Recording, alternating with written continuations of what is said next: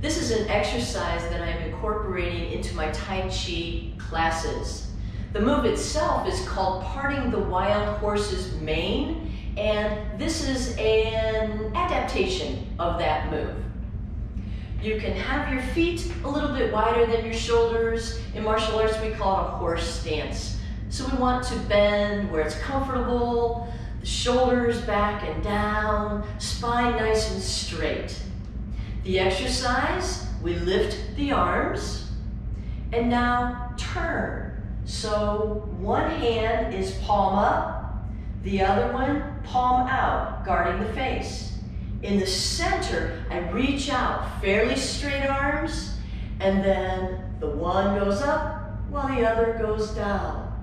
I cross, turn from the waist, open in the center, fairly straight arms, and follow that one going up.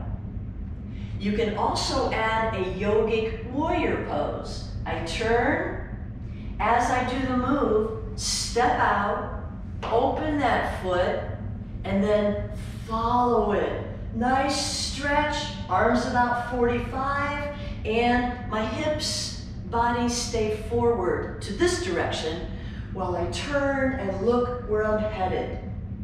To go to the other side, I close that foot, cross.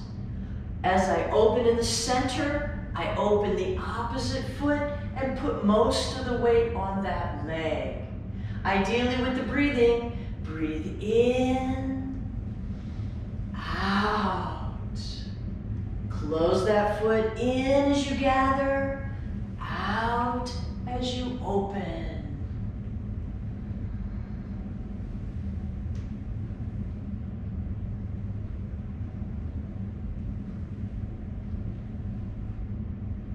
Coming back to center, bring the feet back in, weights back in, and relax.